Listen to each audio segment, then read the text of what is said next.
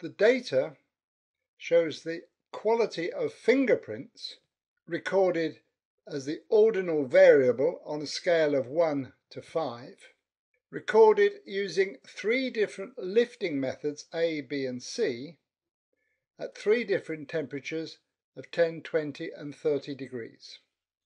The method N variable is just a numerically coded variable showing the 3 different lifting methods, 1, 2 and 3 for methods A, B and C.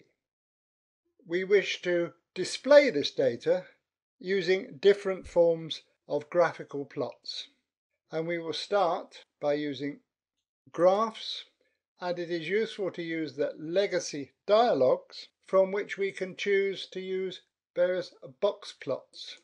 We will use clustered box plots, which we will then define. The variable that we're measuring is quality. The horizontal category axis will be defined by the method, and we then will cluster the data according to the different temperatures. We will click OK.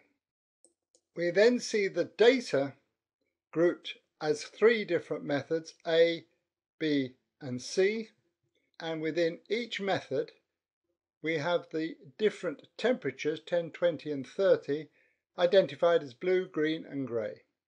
This is a very useful description because it shows us generally that the quality of the fingerprints increases as we move from method A through method B to method C, and that from this data it's very difficult to distinguish any consistent pattern due to the different temperatures.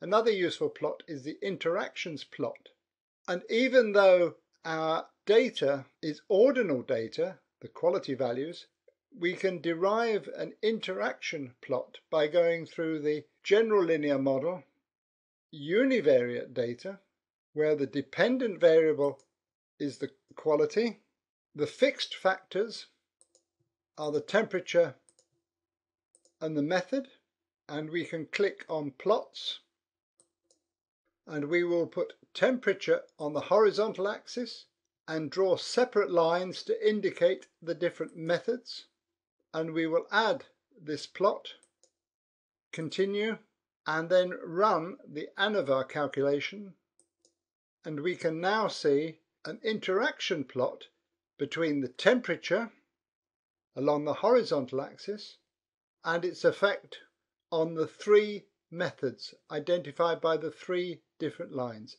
A, B and C. In general, we can see there is a difference in the recorded quality for the different methods. On the face of it, method B shows a different reaction to temperature at the 30 degrees than methods A and C. But whether this difference is significant, we are unable to tell from this graph.